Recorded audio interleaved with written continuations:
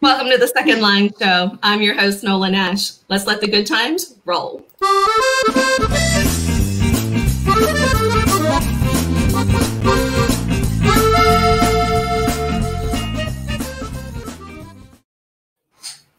Hi, welcome once again to the Second Line Show. I am Nola Nash, and we've got a great show for you today. We have some wonderful ladies joining us. We've got some fabulous little noises in the background, though. They're perky, and we like them, so we're going to let them stay because they are going to make the show a lot of fun. We've decided it sounds like little ducks and kind of doing their little thing in the water. We like it. It's cute.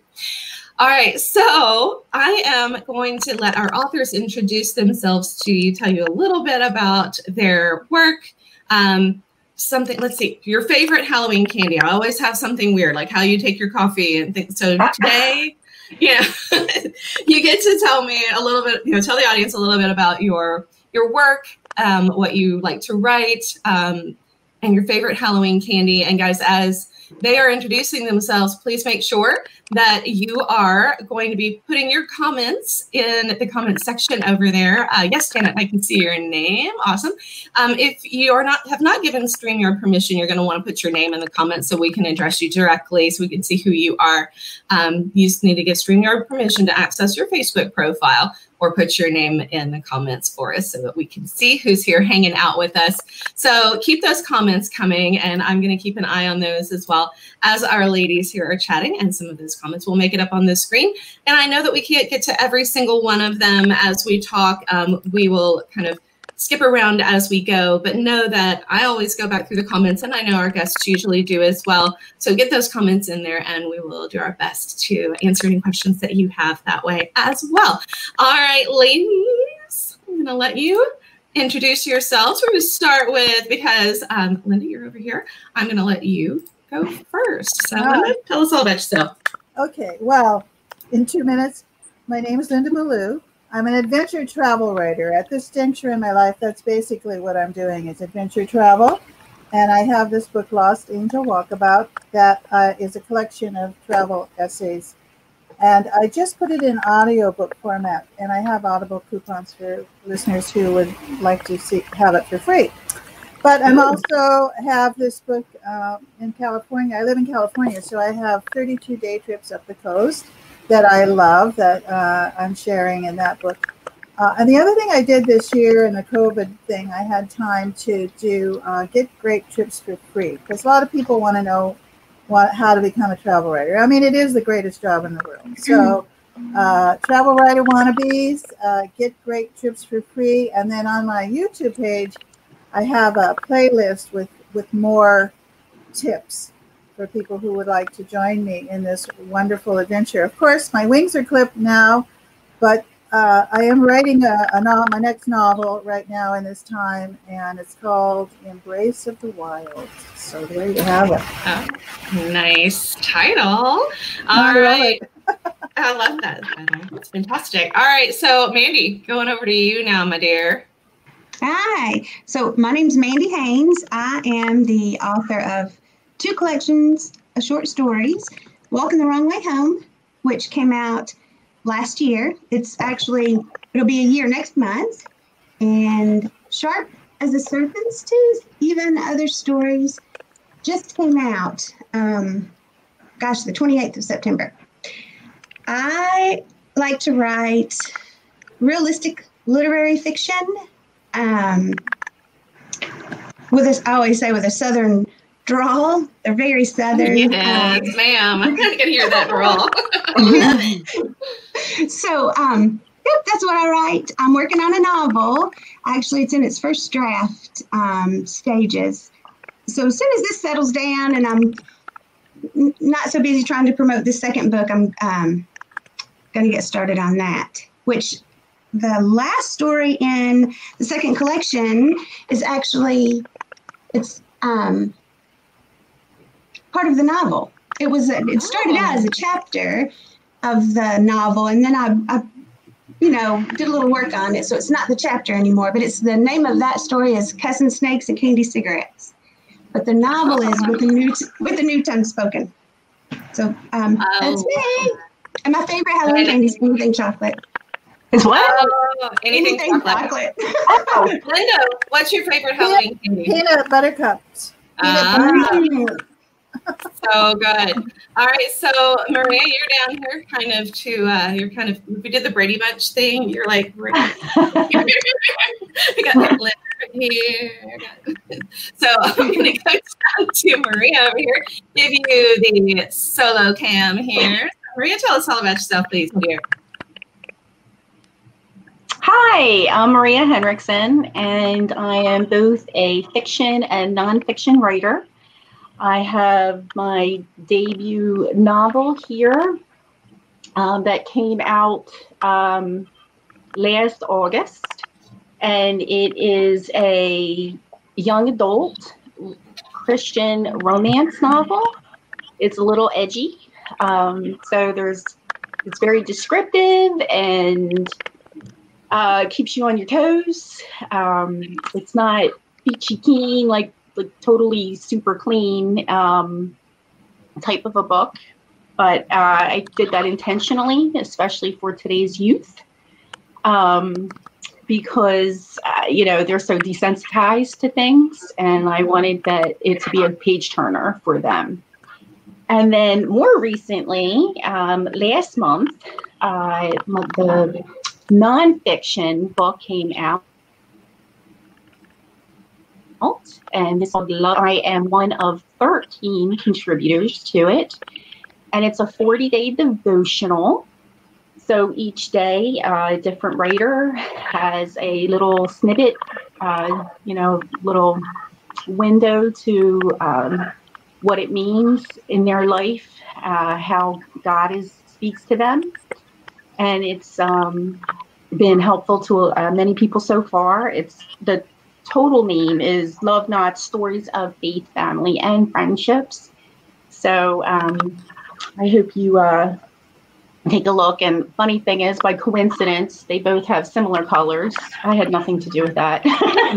But my favorite colors too. I was like, yes. My favorite candy. I'm with you guys. And that would be Reese's Peanut Butter Cups. Oh, and by the way, a little side note, my daughter and I went for a walk today, and of course we can't resist a trip to get some ice cream. So I don't know if you have Sonic near you, but they had a special today, and my daughter orders and says, "Can you swap out the Snickers for Reese's Peanut Butter Cups? Because it's got a combination of M&Ms and Oreos and Snickers." And I was like, yeah, do that with mine. So they did it. It was awesome. We're always changing stuff up. We drive people crazy all the time. So I always get the Snickers and I add hot fudge and I go Sonic. All right. So Caitlin, so when you add the hot fudge, though, you got to eat it fast because the hot fudge, it's hot. It melts the ice cream. So you do have a problem because otherwise your ice cream just goes all away. It tastes really good. Let's see, Caitlin, I'm going to let you introduce yourself to the people, please. Okay, hey, I'm Caitlin Hamilton Summie. I am a book publicist of about 25 years. And 3 years ago, I had my first short story collection published called To Lay to Rest Our Ghosts. It is not about ghosts. It's about family and forgiveness and reconciliation and putting to rest all the petty, or actually not always petty, divisions that make it hard sometimes to put up with your loved ones. I'm proud that I got it done. It took me 25 years. And it won the Philip H. McMath Post-Publication Book Award and second place in the Forward Indies. So that was really exciting. I don't have it here. Yay! I don't have it here because I was having tech problems. I didn't get to grab it coming up the stairs because I was trying to solve tech problems. I will show the cover at the end. I've got a slide with everybody's covers on it. So I think it's on there as well. So we'll get to at least see it there. Okay. And I just found out last month that my first novel will be coming out from Fomite, who published my short story collection in January of 2022. So that's really exciting, and it's called Geographies of the Heart. And my favorite Halloween candy is also anything chocolate. Love it. All right, so I have a confession. This is unpopular opinion time. So please don't not watch the show because of this unpopular opinion of mine. There are two things that I can't stand that everyone seems to love, and that is Nutella and Reese's peanut butter cups. I just don't like them. I don't like Nutella either. I don't like Nutella. It's weird. Okay, then I don't feel so alone in that one. But Reese's peanut butter cups, so it's the texture of the peanut butter. And I struggle with chocolate and peanut butter together anyway. But there's something about the Reese's cups. Everybody else loves them, and it's just like I mean, anytime I get those, like something for my students or whatever, I'm like tossing them off to my kids, and they're like, "Yes, Mom got Reese's. We have Reese's." It's like. But unpopular opinion, I know, I'm fully aware that that's an unpopular opinion. My favorite Halloween candy is almond joy. I love almond joy. Close second, yeah. Toys and Twix are kind of my thing. Like give me an almond joy or Twix, and I'm going to chocolate. I think we're all in. Yes, Elgin, I don't like Nutella. I told you it's an unpopular opinion. I prefaced that. I'm wondering if everybody even knows what Nutella is. I don't. I know the kids. I mean, the kids eat it all the time. I mean, my kids absolutely love it. Annie's chiming in down here. She loves all things Reese's. Annie, I hope you still love me after my. Now I like Reese's Pieces. I do not like the peanut butter cups, but I will eat some Reese's Pieces. So I'll give you lots of compromise, I guess, on that one. Sarah does not like Nutella or chocolate. Sarah, you want to talk about unpopular opinions, honey? That's the second one. It's an unpopular opinion. Anytime I meet somebody that doesn't like chocolate, I'm always like, why not? Like, why not? I wish I did. That would be 50 pounds lighter. Right. My mother does not like chocolate. I mean, I grew up in a house with a woman who doesn't like chocolate. So I think I eat all the chocolate now just as like retribution for the years I spent getting like fruit flavored desserts because she didn't like chocolate. So, we had a whole lot of strawberry shortcake and things that I still love. And I'm like, that woman does not like chocolate. What is wrong with you? But she will put down some Rocky Road ice cream. That is the only chocolate that woman will eat. It's hilarious. That's funny. I know. Like, that's what you like. It's my favorite ice cream too. And I wonder if that's because that's the chocolate I had as a kid growing up. Because that's what you liked. So it's like, yes, Rocky Road. I love it. But anyway, so Mandy, you kind of got us into one of the questions that I do want to talk about. Now, we're clearly talking short form writing here, whether it is, travel writing that Linda does or short stories and all of those things. And one of the things that I do want to talk about a little bit, Mandy, is how your short form writing sometimes turns into long form writing, like the novel. So that's kind of where we're going tonight, guys. And I guess you kind of figured we try to form the shows a little bit. So we've got folks that have some similar platform here. Yes, Christine, M&Ms are the best. I love M&Ms. Absolutely love M&Ms. We're so on chocolate here in the comments. I love it. So, yes. No, Lori, I love you, but Reese's is one of my favorite. I'm sorry. Everybody in the comment is now debating chocolate and peanut butter. Nutella. So all of you ladies, my first question for you, I guess, as a novel writer, I love reading the things I can't write well. I think it's one of those things. People always say, read the genre that you write, make sure you're kind of seeing what the market is like. And I like to do that, but I also really enjoy reading the things I can't write, that I know I can't do well. I don't do poetry well. I'm terrible at poetry. You do not even want to go there with me with poetry. It's horrible. I've tried it. I had to do it for school. No, we don't do that. And I love reading short stories. I absolutely adore short stories. It's one of my favorite things that as a teacher I get to teach. It's the art form in a short story. It's knowing that every word has to be perfect, that every word matters, every detail that you work in there has to be the right one because you don't have the large platform, you don't have the pages and pages to make the point that you're trying to make, to convey the setting, the mood, everything that you're trying to get your reader to feel, you're having to do it in that shorter format. It seems so difficult to me, as much as I love it. I mean, as a teacher breaking these things down, I can look at this word choice here, the phrases here, exactly what they were able to do in a paragraph that would have, maybe been a chapter in a novel, getting that story told. What makes you branch out? What makes you decide that's your medium? How did you get started in these kind of shorter formats when, as a novelist, I can't even fathom trying to whittle everything that I wanted to say down into that short story? It's mind-boggling to me, and I am in awe of it. So, ladies, share with me that which we cannot do. Well, I got into short story writing because a friend of mine who was an English professor at Ball State was reading my novel in progress, and he submitted a chapter from the novel to a competition. It was the first time I'd ever submitted anything. I said, I didn't really want to do it. So he submitted it. He just said, well, we're doing it. And it won first place. Wow. So it was a chapter of the novel. So that's I was hooked then, it's like, oh my God. Yeah. I love that. Now, Vol State. I'm going to put you on the spot here, Mandy. I know Ball State. I know where that is. Are you a Tennessee girl? Yes. I'm from Nashville. Well, I'm from Greenbrier, but I lived in Nashville for the last. How did I not know that, Mandy? I don't know. I'm in Franklin. Are you serious? Look behind me, girl. Look at what's behind me. Read those words. Look at this. Oh my gosh. Look at the Williamson County going on my head. Oh my gosh. I know this, Mandy. That's so cool. I know. I'll tell you what, you know somebody. Yeah, 3 years ago, I quit my job, put my house up for sale, and left Tennessee.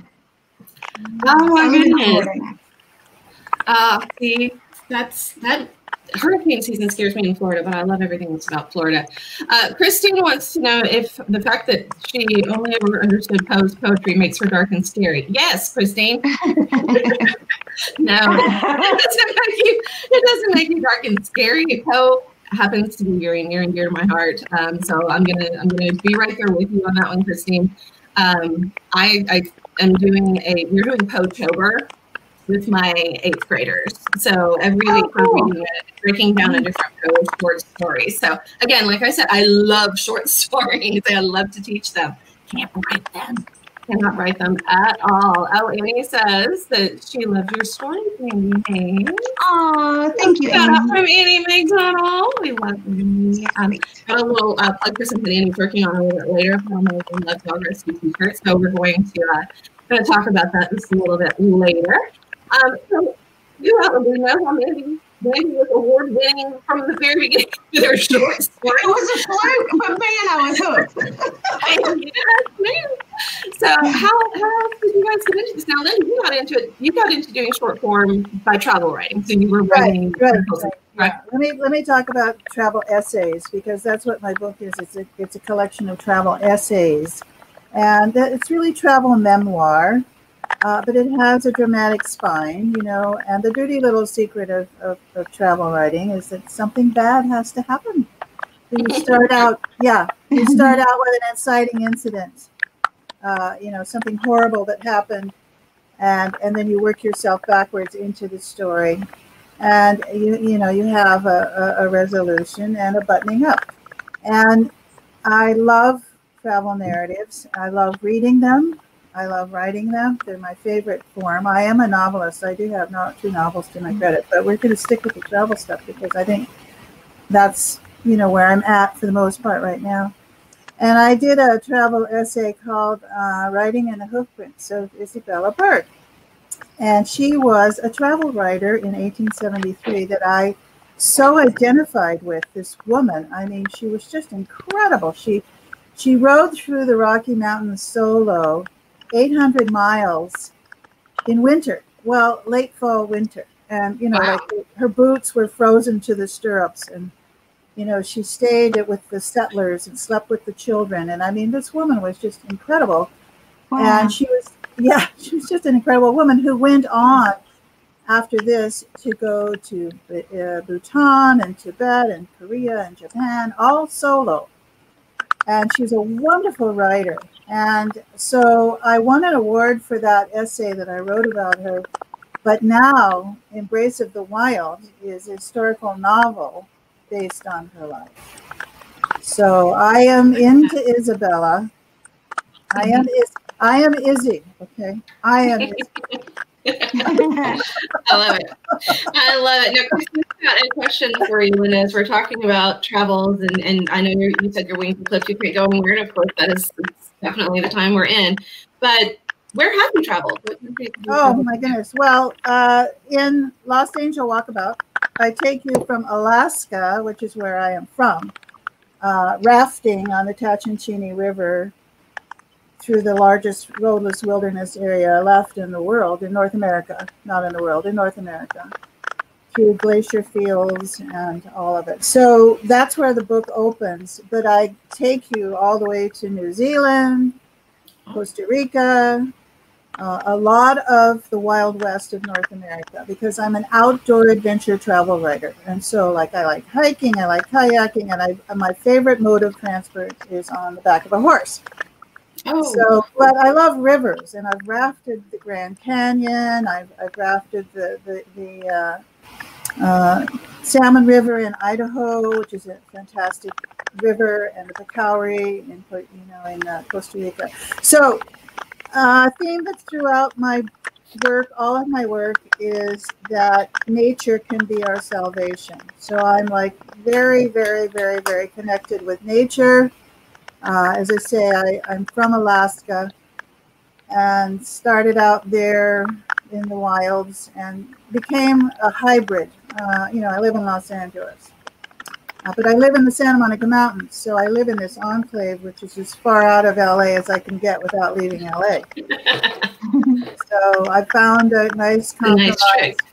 Yeah, it's a good trick. It's a good trick. I like it. It's a good trick, and it's the best place to be during this year of the virus, because I live in the trees, and I just can walk out my door and go on the hikes, and I can go down to the beach.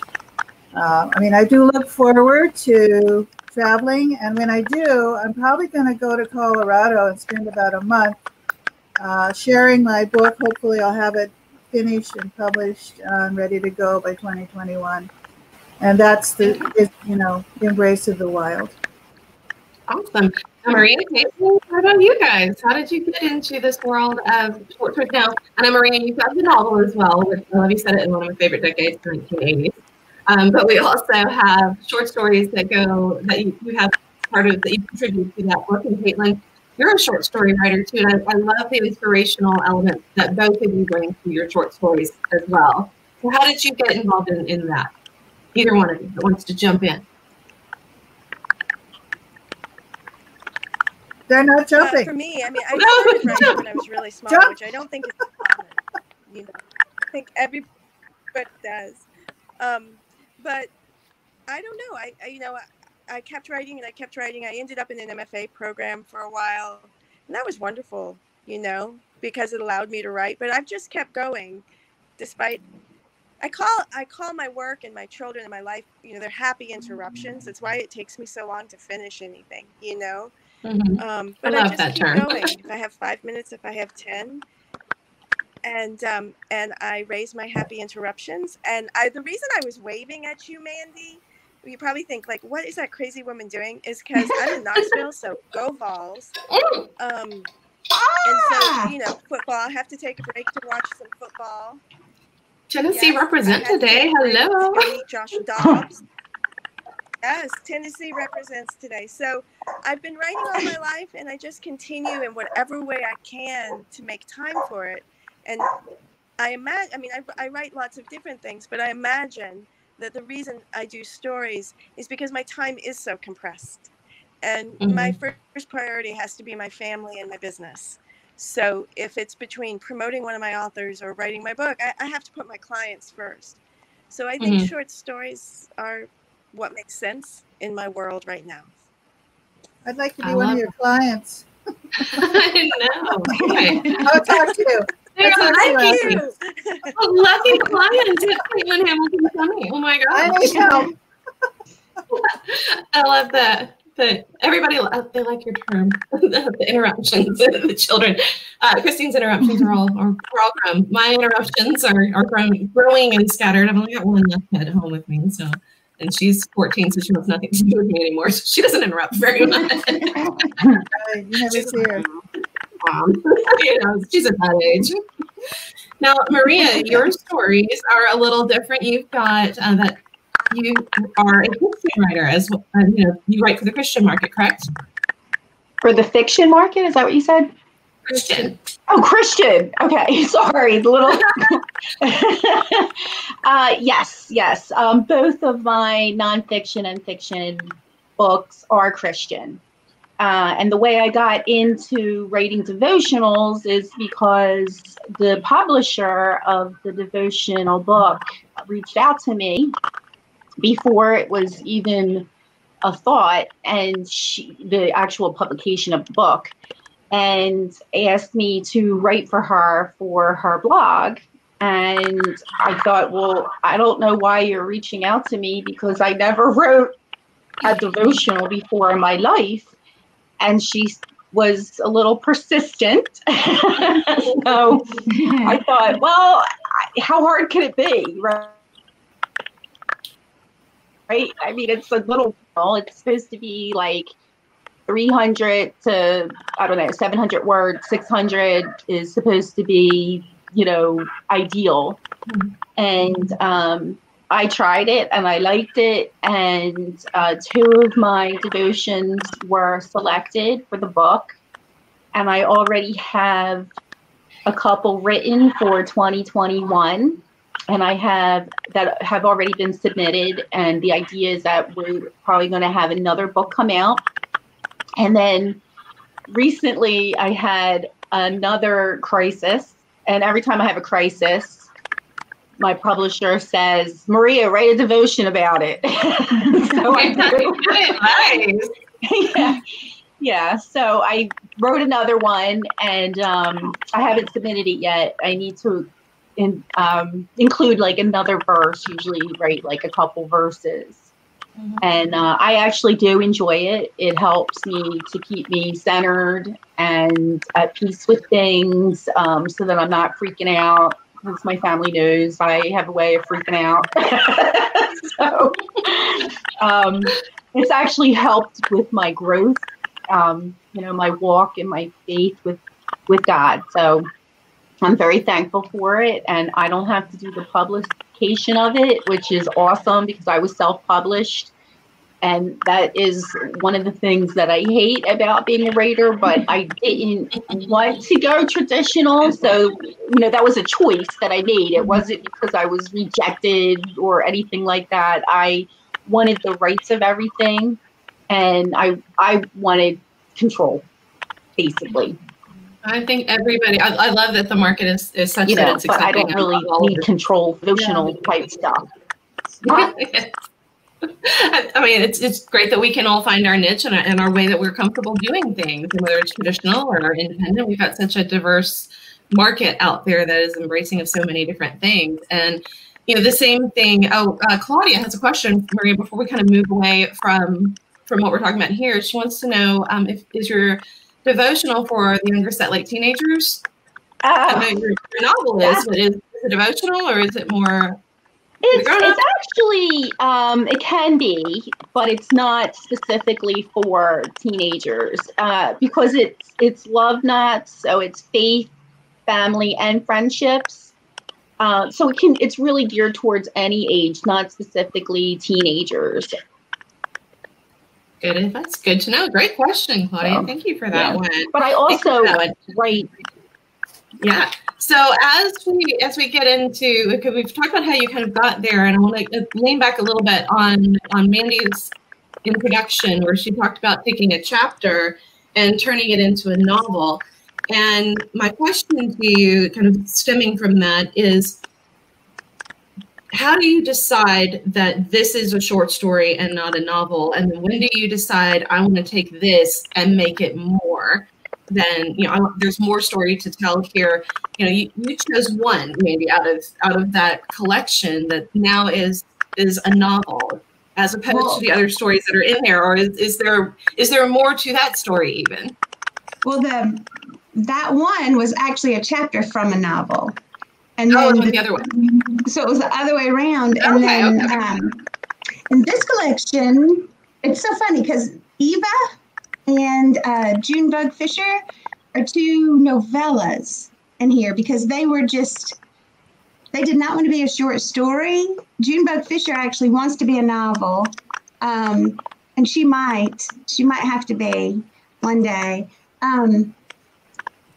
All of my stories, even in Walken, there's 16 short stories in Walken. In my mind, I have them already all written full novel lengths. And readers ask all the time, like, oh, I want to know more. And it's like, well, maybe one day they'll show up they'll have a novel. It's every single story. Yeah. I think that as authors, we kind of have this whole peripheral offstage world that we have for our characters anyway. Even if we're putting them in a novel, it's like there's more to their life. There's more to their world. We could write all of that in, and we have to kind of rein ourselves in sometimes. But to me, I think it's really interesting to have the opportunity to take something that you've reined in so tightly and then let it kind of blossom into something bigger and really explore the story and the people a bit more. Yeah, Elma. So the first stories in Walking the Wrong Way Home are Elma and Roy, two sides to every story. Elma was a short story that I'd written, gosh, I don't know, maybe 11 years ago or so. I don't know how long ago. And I just loved her. I just loved Elma. And it's her story, and she lets on a little bit about her husband and stuff. It's her birthday. She turned 63, and she didn't even know it was her birthday till her employer gave her a birthday card, and that's when she knew, because nobody else, Well, about 6 years later, I wrote Roy's side of the story, because it's two sides to every story. And then I put them together into one, short story. So that was just so much fun. And then he came that much, later after Alma. And then I think I would love to do a chapter, give a story to Rachel and other people in these little short stories and put them all. I'm always thinking, I love to write, constant. So I'm always thinking of stories. So I love that. Now, Caitlin, your stories are, I love, the idea of kind of putting your ghost to rest and kind of exploring that side of things. What made you choose that particular subject matter for what you were writing? Or that angle, I guess. It's so interesting because it wasn't planned. That the collection, I was asked to submit if I had a collection to submit about a year before I did. And I just said, no, thank you so much, but no.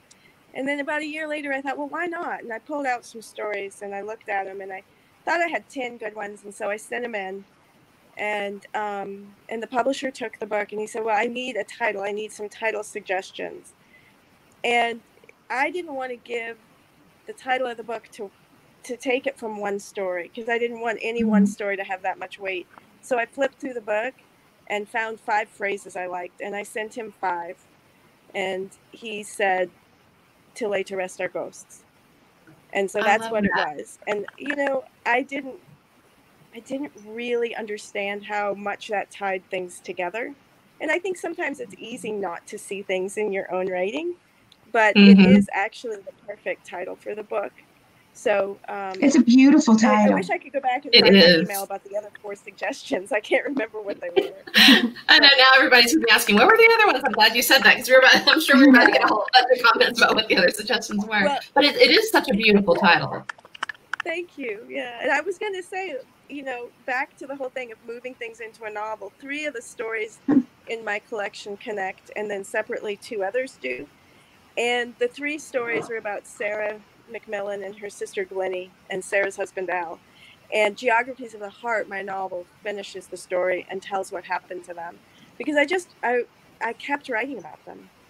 And so I think people were probably a little surprised that the novel was coming out, but I've been writing about these women for years, kind of like you, Mandy. We should have a coffee. We're not, we're both from Tennessee, and we seem to have a similar process here. Yeah. But yeah, I just couldn't let him go. And I'm kind of sad now. I'm done now. I know I'm done. So on to new people, new stories. I love the great thing that there's always new people and new stories. I love that. It's another adventure. It's like a whole other family you get to create. Well, you've got me thinking about what prompted me to write my novel. And I want to talk about my novel just a little bit, okay? This is Wainani, a voice from old Hawaii. And you might see that I'm a Hawaii aficionado here. But what brought me to writing this is a historical novel. This will be my second historical novel based on the adventuresome life of a very strong woman in history who I felt was overlooked. So in my research for articles and story ideas and things, I ran into this woman, this woman that I identified with really strongly. Both of these women, the Hawaii woman is Kahahumanu, and she was the favorite wife of Kamehameha the Great. So I changed all the names for Westerners to be able to remember the names. Wainani is easier, right? Means beautiful water. Point is, your conversation has got me thinking about what got me started with my novels.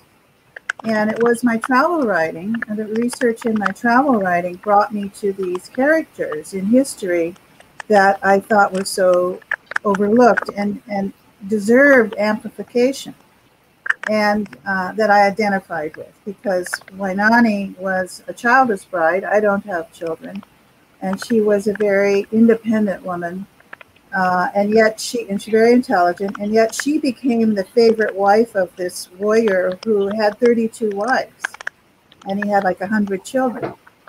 So I thought, she's quite a woman. I kind of like her. She's pretty cool. And of course, Isabella Bird was incredible. And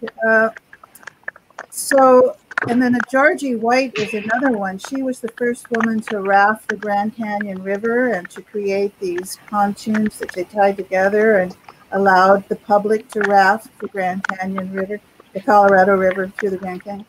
So I guess that my travel writing, the research for articles and essays is what's brought me to my novels.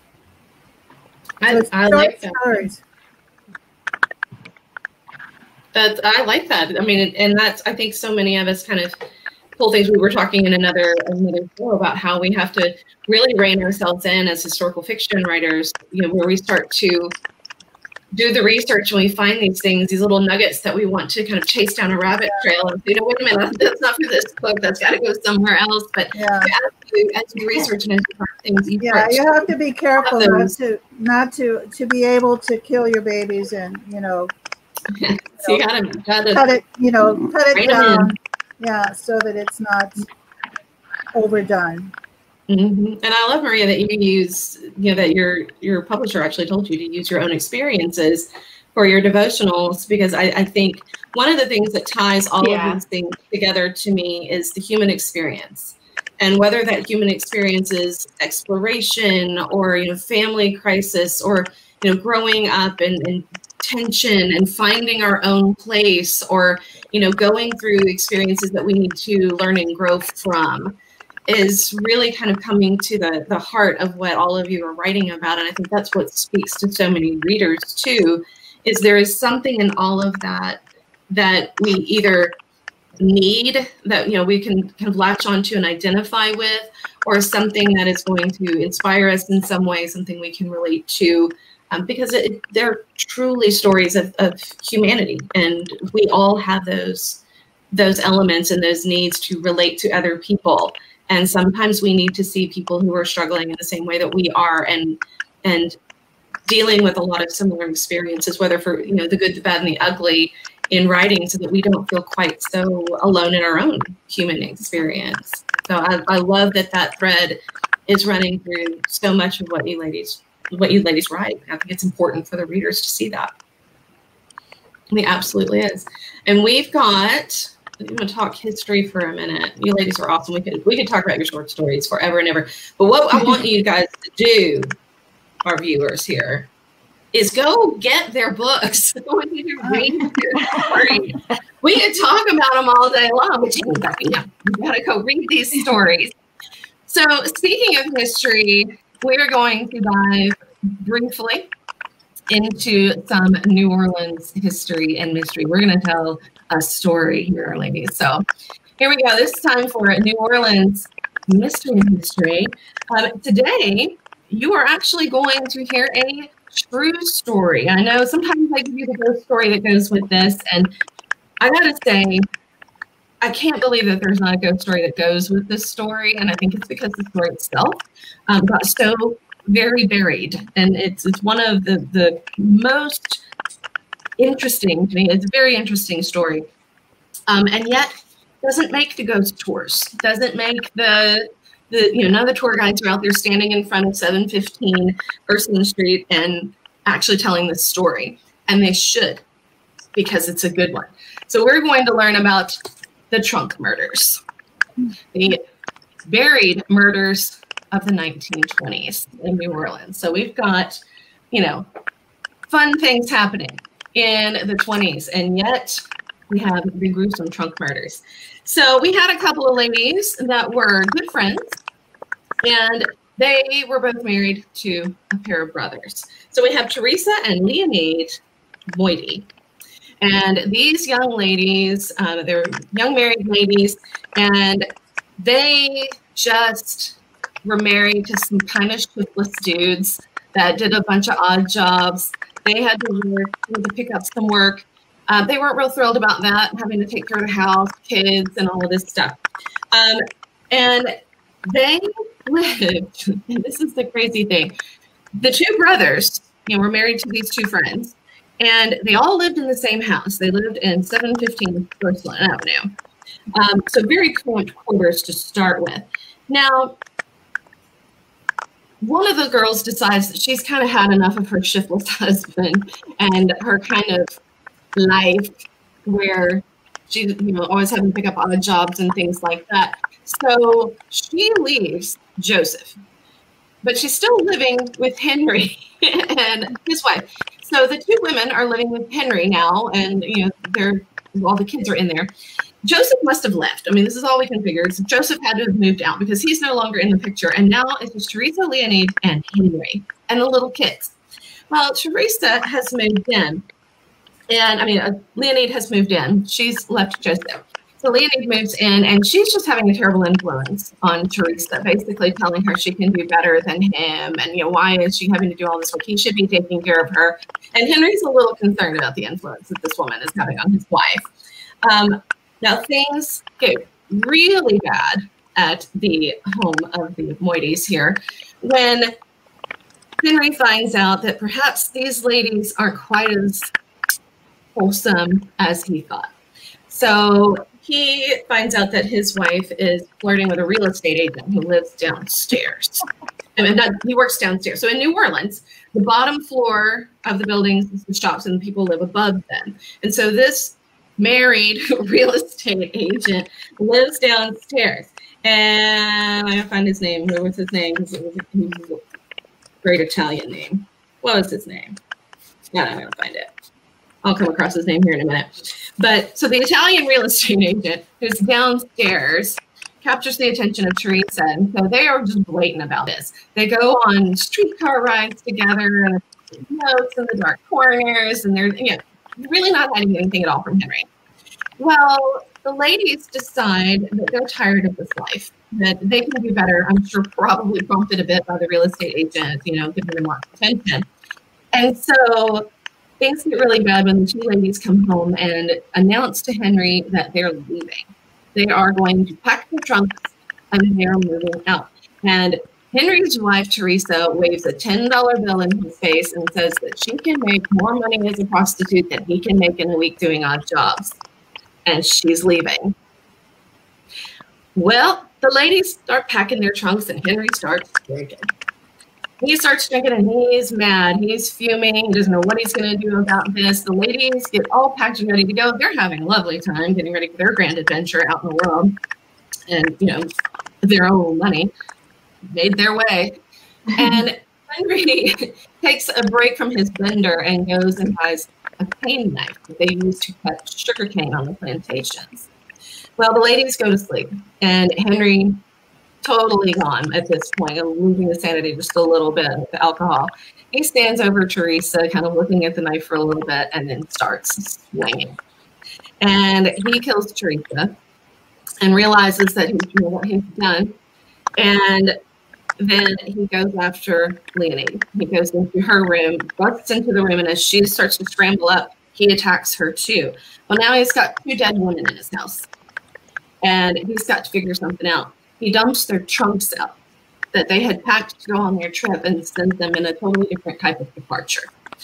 He cuts their arms, legs, and head off and puts them and packs them into the trunk and leaves. He leaves. So even at modest means back then, people could still have, you know, a hired housekeeper that would come in and do some light cleaning for them. And so the next morning, the housekeeper shows up, and of course, she comes across this absolutely gruesome scene, this bloody mess everywhere. And she freaks out. But what she does is she freaks out, and this is the best thing. Nettie Compass is her name. And she freaks out and runs outside, and 2 insurance men were walking down the street, and she gets them to come in the house with her to see what she's found. So they come in. One of the insurance men calls a newspaper reporter. No one's called the police yet. They've called the newspaper reporter. And so they go in and take a look around. So here's the newspaper reporter later on wrote a memoir about all of this. So there's very little about this other than a newspaper article the day after, and then this man's memoir. And so here's what Healy says. We found red stains on the floor and saw a large trunk in a bedroom partially open. When I pulled up the trunk lid, a woman's body, arms, and legs were severed from the torso and was exposed. So then Healy, I know it's not funny, people were chopped up, but the story itself is funny. But Healy still doesn't call the police. He calls another reporter friend of his. He's like, dude, get over here. You got to see this. This is crazy. So he calls the other reporter over.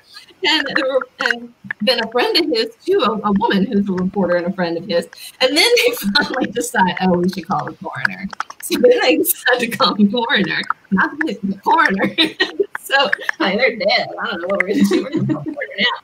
So then they call the coroner.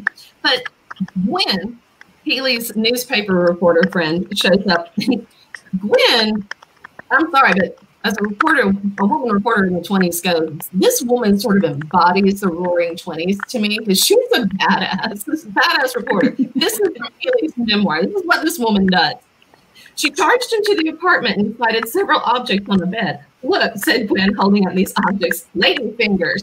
4 fingers, and she's holding them. 4 fingers had been cut from a woman's hand. After placing the fingers back on the bed, Gwen moved to a second bedroom, found a second trunk, and opened it. It contained a woman's body.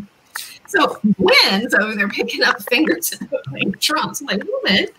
So Gwen has found the other body.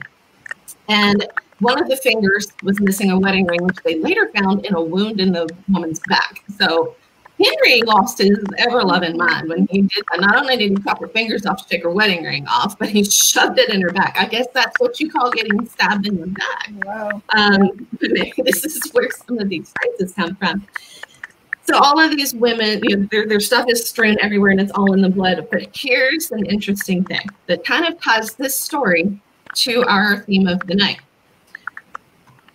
Here we go. I got to read this one straight out to you. So Teresa and Leonie's personal effects lay strewn among the gore. Children's clothing, unfinished sewing projects, the women's lace garments, silk stockings, and beauty queens. In a turn worthy of Pulp Fiction, a manuscript written in Leonie's hand was discovered hidden in the cabinet of her bedroom, rife with grammatical errors. The thinly veiled autobiographical story cautioned young girls to be careful, for marriage is a life sentence. It gets better. The rejection slip from her submission to a popular confessions magazine lay in a pool of her own blood. Yay. So the ladies had a bit of a different adventure than they planned to. But now Henry eventually confesses to the whole thing. They kept him, listed him in prison, and he was reported to be one of the best inmates they've ever had. He smoked, he painted, he was well behaved, he entertained curious guests that wanted to hear his story. He said until the day he died, he loved his wife, and in fact listed himself as married to her on census reports. And he painted portraits. So our shiftless, odd job doer guy paints portraits in jail, and painted a portrait of Governor Huey Long that hung in the governor's mansion for a while. He later died in California of a stroke in prison, in Folsom Prison, and he's buried there. So that is the story of the trunk murders of New Orleans, 1927, October 1927. So you'll never hear that story on anywhere else. Nope. And I don't know why. I think it's it's a good story. Why are they not telling the story? They tell all of these other stories you can't even prove. You got this story's in the newspaper. Like, come on. Tell the right stories, people. So, I mean, it's a true story. It was in the Times-Picayune. There you go. It's in the newspaper. So anyway, that is our trunk story. So we're going to go from gruesome to, I don't know, maybe also horrible and gruesome. We're going to talk a little bit about childhood Halloween costumes.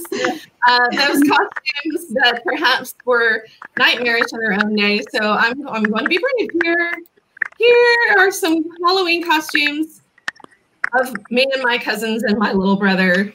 So apparently my family had this thing with clowns. These clown costumes kept making reappearances.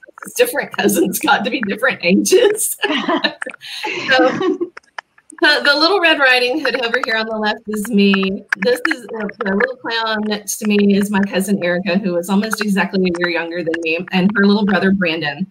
Those are my cousins. And then we're over here. The witch is my Aunt Susan. I'm the little clown in green over there. My cousin Erica in the same costume, and I think I wore it one year too.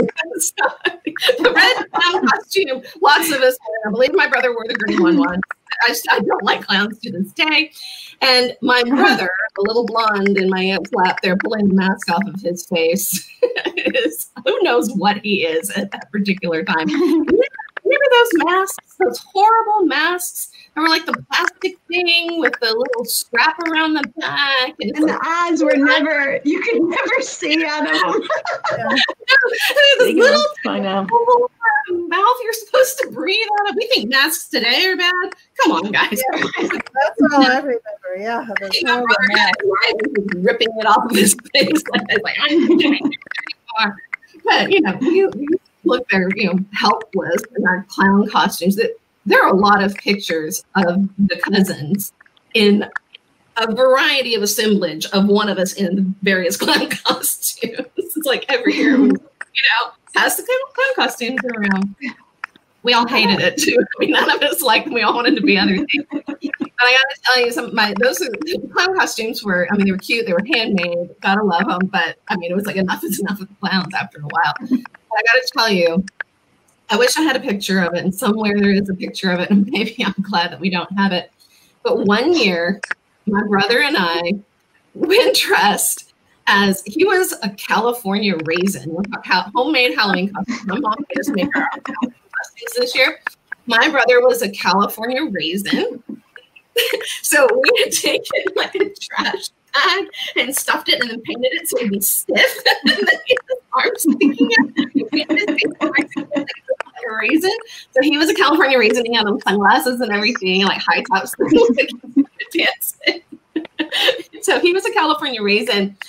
And I, of course, also rocking the trash bag because this is the material I had to work with. I turned it into a bee costume, but I couldn't go with a California raisin and just be a bee.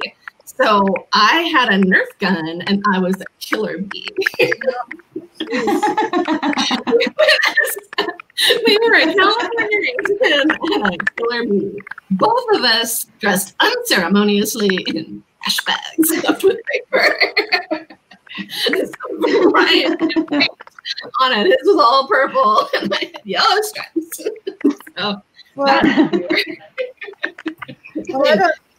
I don't know if this is funny or whether it's tragic, but as a, it's like a murder story. Is it tragic or funny? I'm not sure. But as an adult, I mean, I had a sad little childhood. Like I said, we weren't normal like you. We weren't raisins and killer bees. This is normal. Yeah, we weren't normal like you. But I do remember those horrible masks. But as an adult, I always wanted to go to a great Halloween party. Okay. And so here in California, you know, Halloween is a huge holiday here. I mean, they go all out, all right. But I didn't even have any money to go all out. And so, you know how you, I don't know if you ladies have ever done this with egg white, where you just take the egg white and you put it on your face and you make a mask of it. Mm-hmm. And it's supposed to tighten your pores and all of that. Well, what it does is it makes you look like a burn victim, right? Your whole face, right? And I lived alone, and when I did that, I thought, oh, this is funny. This is so funny. I'm going to go to the Halloween party, and I'm literally going to have egg on my face, right?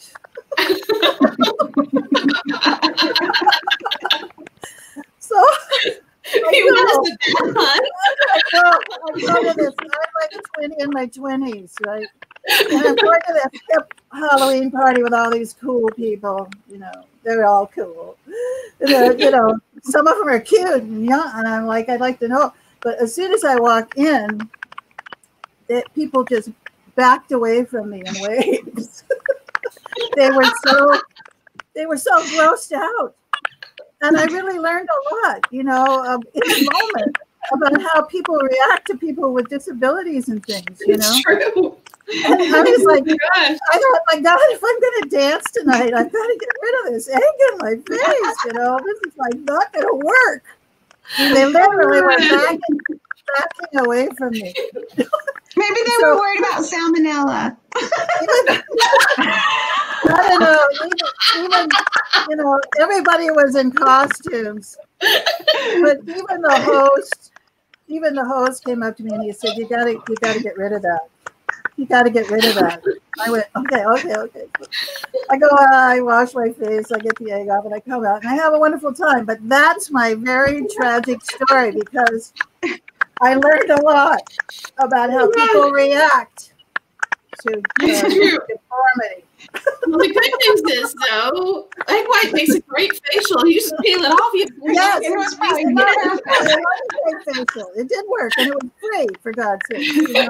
Like you were just demonstrating it before and after. I came out of the bathroom like, woo!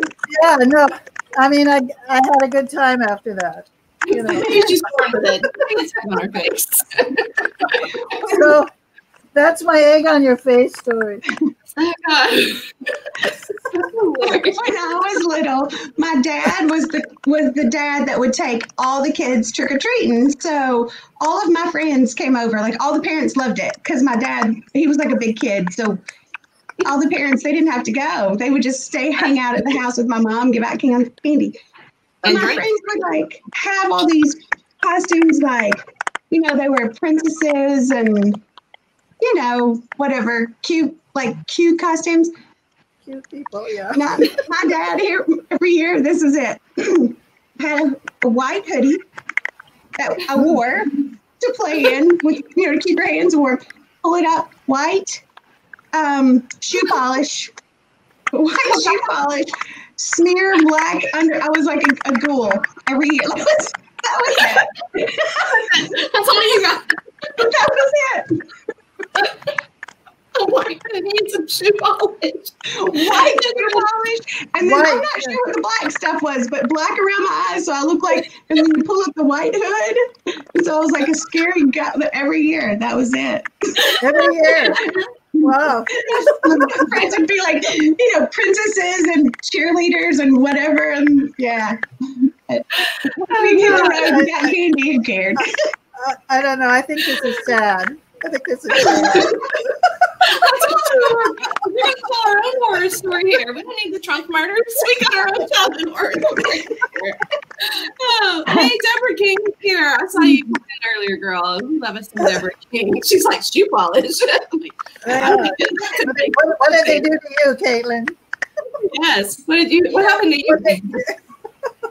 We made a lot of our costumes like you guys, and I just want to say I think my kids have missed out because when you go down to the Halloween store and you buy all the movie people, or half the fun was making the costumes. So, one year I dressed as a pig, and I was so proud of my costume. My best friend went. I can't even remember what she went as, but I dressed as a pig, and a lady asked me if I would snort, and I did. You get extra candy. That's what you should have got extra candy for that. That's a good one. No. You know what's so sad is I'm sure she told that story all through the neighborhood. I got that little kid who was a pig to snort. So it's not even happening again. Oh God, that's so funny. Maria, what about you? Well, I actually have a trash bag story. Okay, I'm not alone. And I was a little worried that I didn't have a good story, and then you told your trash bag story, and I'm like, okay, I'm in, But my mom didn't make costumes, so it was up to my older sister. And she decided that I was going to be like a gumball machine. So we filled up a clear trash bag and filled them up with balloons. So the balloons were like gumballs. That's smart. Yeah. That's actually cute. That's probably cuter than I looked. I mean, I like that one though. Yeah, in theory, creative. We weren't too smart with cutting off sealing the parts because there were balloons falling out constantly. So, it wasn't a pretty sight. It was just like, I'm like, I lost another balloon. Like they're just coming flying out of me, and dropping gumballs everywhere. Yeah, dropping gumballs. It was really weird. So, and Andy, I had the same thing where I had the same stupid costume every year when I got older. And I was like, my mom had this ugly sweater and she looked like a hobo. So I thought, well, I'm going to wear this and be a hobo. And I just got my dad's ties. And I got a stick, and I got like a handkerchief and tied it on to it, and dirt on my face, and like his baggy pants, and like his shoes, and I was a hobo every year.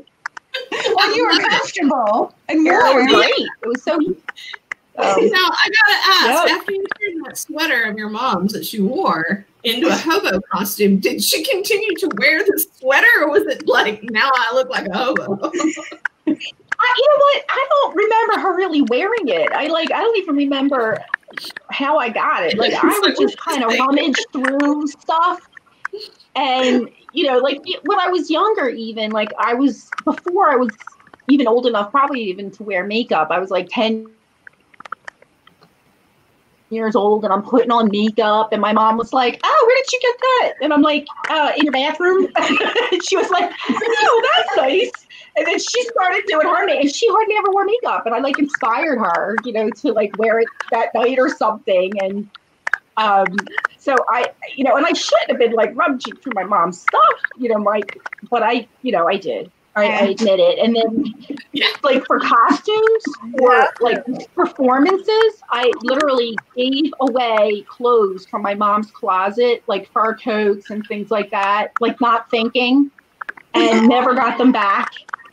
Real. Oh no. Her. Yeah. And it was I don't know what I was thinking, because they were period times, and my mom had all these old things, and I'm like, oh, this will work for this performance, the musical, to make it more authentic, and this way the people won't have to design the costumes. And I'm like, what was I thinking? Oh So- gosh, it's so sad to not have all of that stuff. But Caitlin, I gotta tell you, I agree with you. I think our kids are missing out on stuff. They don't have any trash bag stories. Like, what are they gonna tell when they go on a live show on social media one day? They're not gonna have a trash bag story. I mean, come on, you gotta have a story.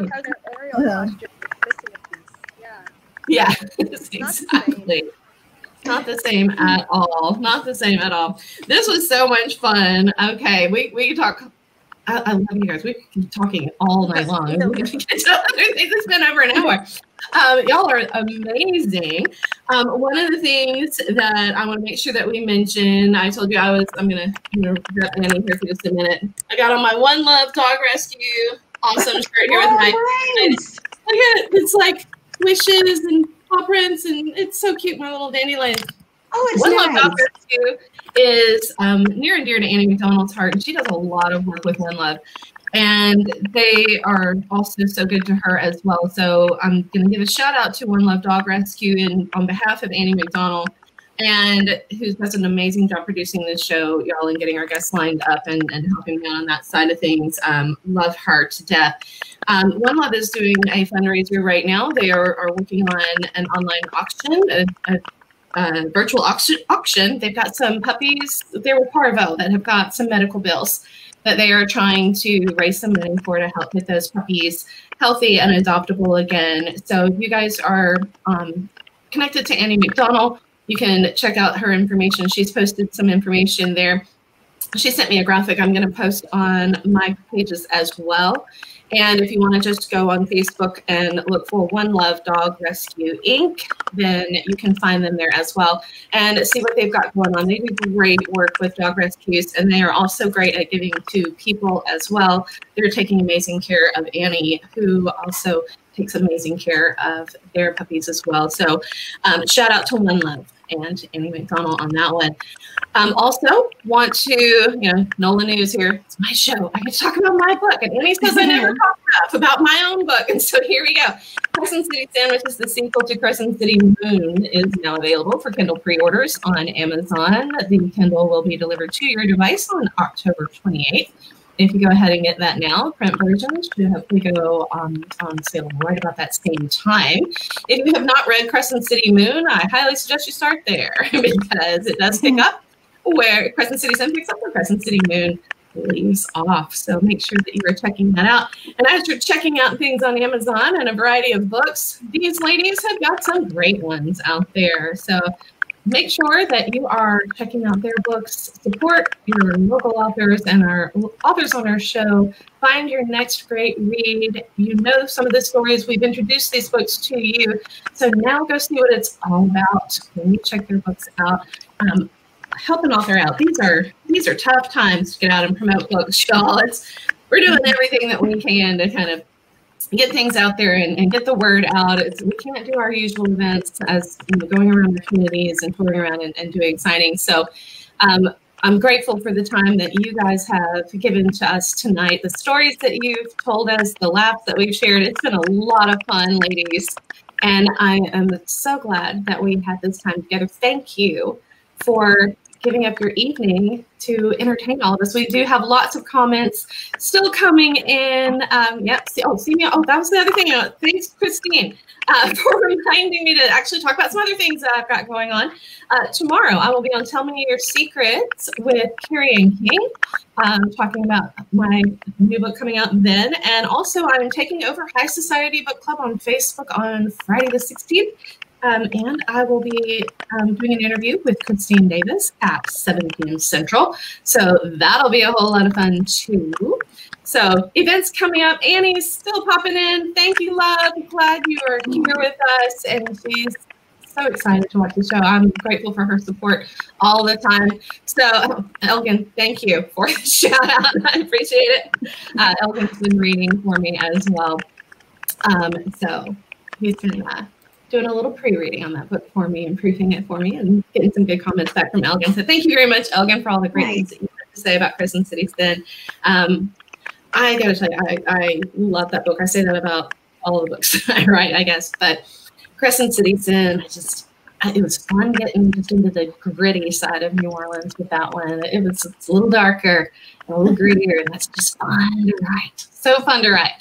All right, so ladies, thank you so much for joining me. It was fun. Thank you, Nola.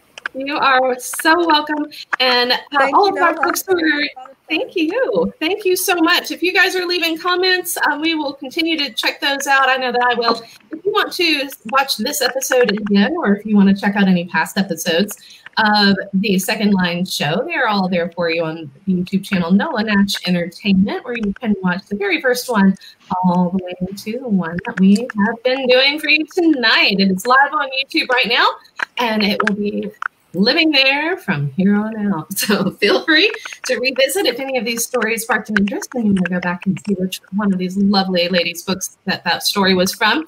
That's how you're going to find out. All right, ladies, thank you so much. I've enjoyed our time. We are out. Thank you.